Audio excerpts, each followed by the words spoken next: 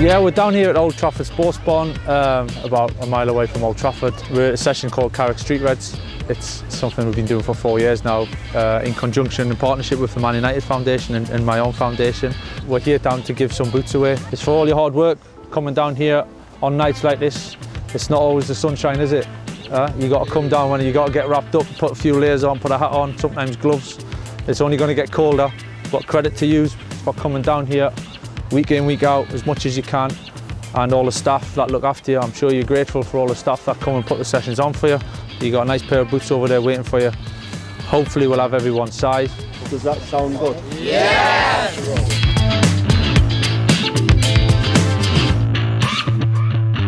What was it, 6? 6, yeah?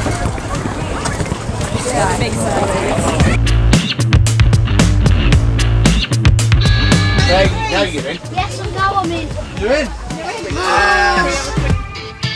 It's been a tough year. It's been a tough 18 months for obviously for everybody, but children suffer more than most in that. And to have everyone back together again, and like you say, leading up to Christmas and a time for celebration really, and when children should be smiling and enjoying themselves. Hopefully tonight goes a little way to bringing that smile back on the face again, you know. We met Michael Carrick, and honestly, the amount he does, the amount of charity work he does, it's just amazing.